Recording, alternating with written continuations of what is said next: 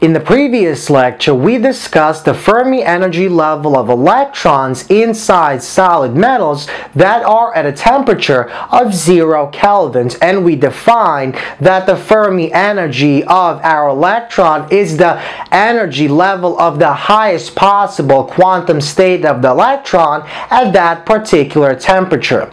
Now, we actually stated what the equation was without deriving that equation, and in this lecture, we're going to derive the Fermi energy equation for electrons in solid metals. So we basically take some type of solid metal that has a certain volume, and we bring that solid metal to a temperature of 0 kelvins. So now we want to derive the equation that will give us the Fermi energy of our electron within that situation.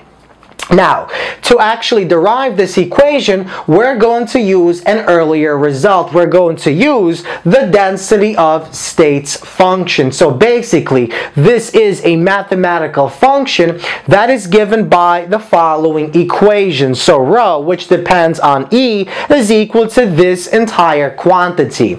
Now, this basically gives us the number of possible energy quantum states of the electron per unit volume per unit energy. Now, if we plot this equation on the xy plane as shown, where the x-axis is the energy of the electron and the y-axis is our density of states function rho of E, we get the following purple curve.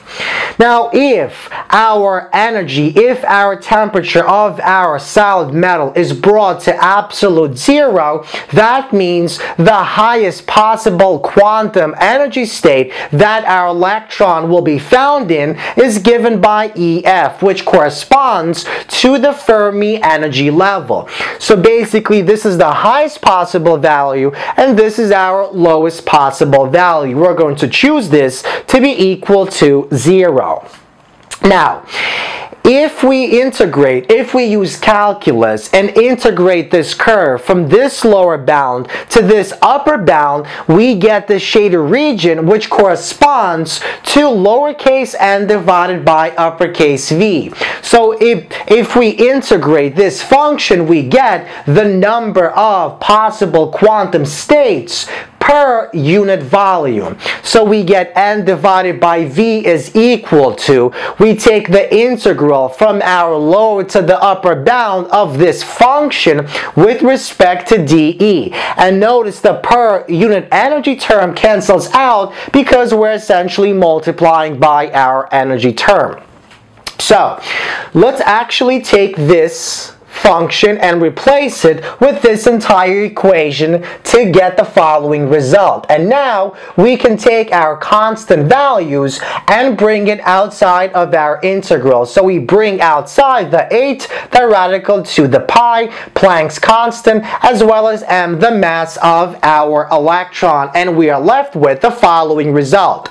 So we're basically multiplying the constant by the integral from 0 to our Fermi energy level, and we're integrating this. Now, if we actually integrate and evaluate that integral, our result is as follows. So we see that n divided by v is equal to this quantity, which can be rewritten in the following format. So now, because we're looking for the equation for the Fermi energy, we basically solve for this quantity.